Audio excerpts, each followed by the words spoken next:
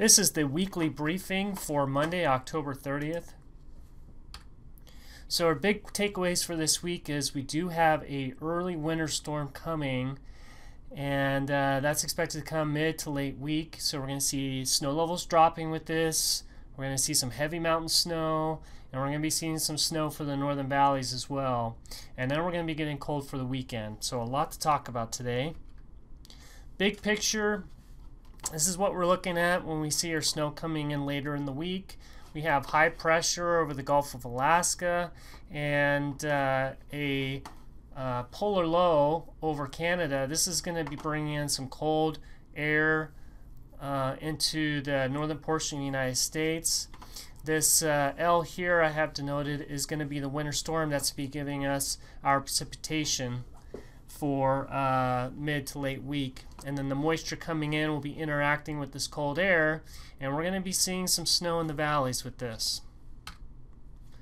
So the onset of the precipitation is going to be on Wednesday, and what I have here shaded is where we're going to see our best chances for precipitation as it comes in. There should be enough flow across the Cascades that a lot of the basin won't see a whole lot of precipitation, at least initially Wednesday into Wednesday night. Where we're going to really be seeing it is up along the Cascade Crest. We should see snow levels low enough that there will be some light snow there for like Stevens Pass and Washington Pass.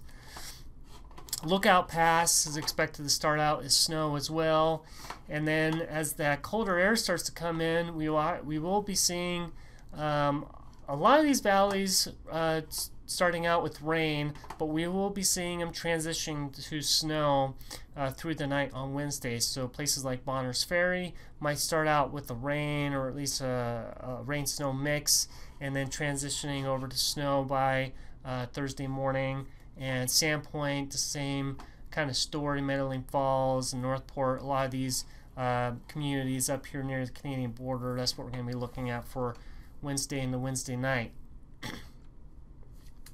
So talk about the timing of the onset of precipitation.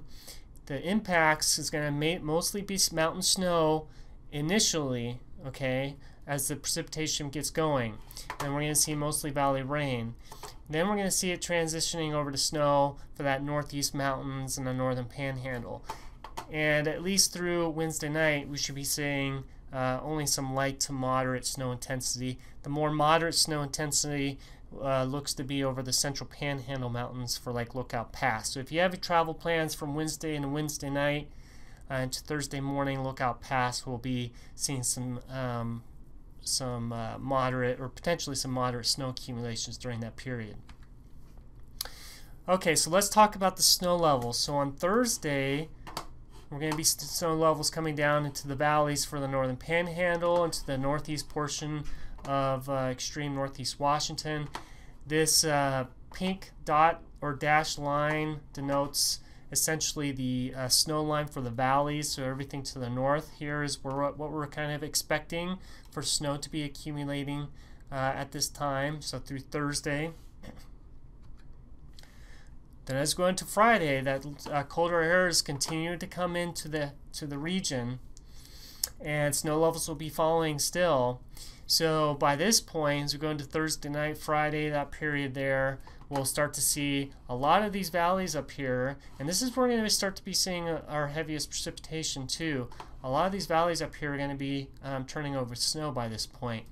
This very northern portion of the Columbia Basin into let's say the Spokane area, at least the northern portion, into the Coeur d'Alene area, they're going to be kind of flirting there with the potential for some rain and snow, a mix for Friday. As we go into Saturday, colder air continues to come in. That transition between valley rain and snow continues further south. So the northern basin, Spokane, Coeur d'Alene area, a lot of these valleys in the central panhandle as well are going to start to be seeing some snow. The good news with this is that this is going to be the period, this Friday night into Saturday, where the precipitation is going to be winding down, and we're going to be going kind of transitioning more into showers, or at least the bulk of the precipitation is going to be shifting more to the east. So a lot of these areas in the northern basin will actually be kind of winding down. The precipitation will be winding down as we're starting to get some snow mixed in there. So this is what we're expecting for our most likely snow amounts with this storm system coming in. So the moderate to heavy snow amounts will be across the northeast valleys of Washington, and some heavier amounts, snow amounts. So we got 8 to 12 inches for Sandpoint, Bonners Ferry, where the snow levels will be coming down earlier there. That's where we're expecting to have our heaviest valley snow accumulations. And then the mountains, we're looking at, you know, a potential of the 8 to 12 feet, or 8 to 12 inches, so up to near a foot for these mountains. Okay, including Lookout Pass as well, and up in the Cascade crest. This next one here that I'm showing, this is more of a high-end potential for snow accumulation. So even though these values up here in the northern mountain valleys did change a bit, went up a little bit,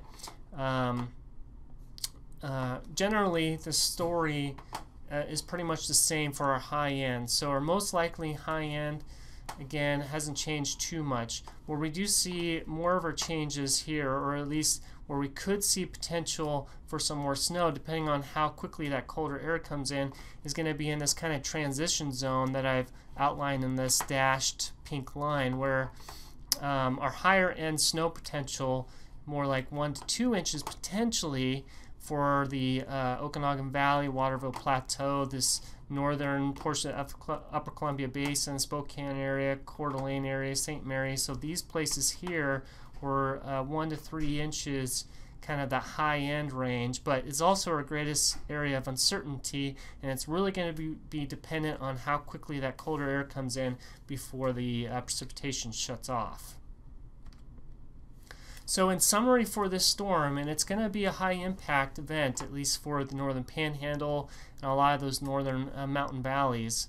We're going to see snow beginning in the mountain, or snow beginning Wednesday for the mountains, and then mostly snow, or at least transitioning to snow for the northern mountain valleys Thursday into Friday. And that's where we should see our heaviest precipitation during that period, and then transitioning to snow possibly for the Spokane Coeur d'Alene corridor, that kind of I-90 corridor, sort of north of the Sprague area into Spokane, Coeur d'Alene, and that Highway 2 corridor as well, west of Spokane through Wilbur and up into the plateau. Those areas could see some snow too, really as we're looking into Thursday night to Friday, and then kind of showers potentially continuing into Friday night as well.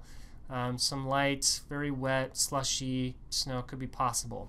So expect rapid deteriorating conditions for the mountains and the northern valleys.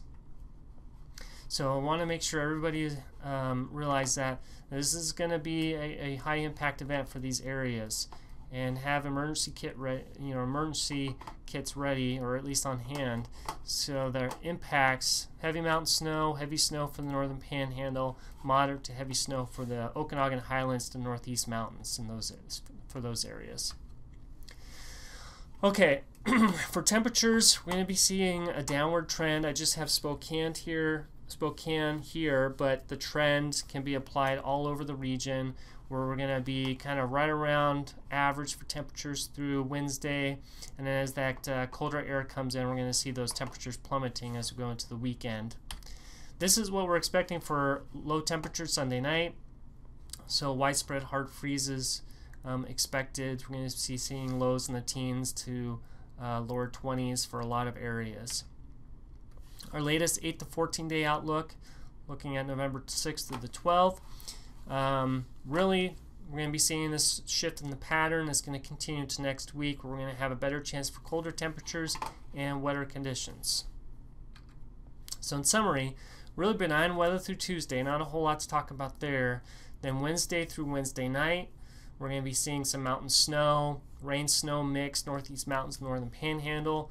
Thursday into the weekend, snow levels are going to be dropping, especially as we go Thursday into Thursday night. We're going to see most of our precipitation in that period, and that's where we're going to be seeing a lot of our snow potentially for the valleys across the northern mountains.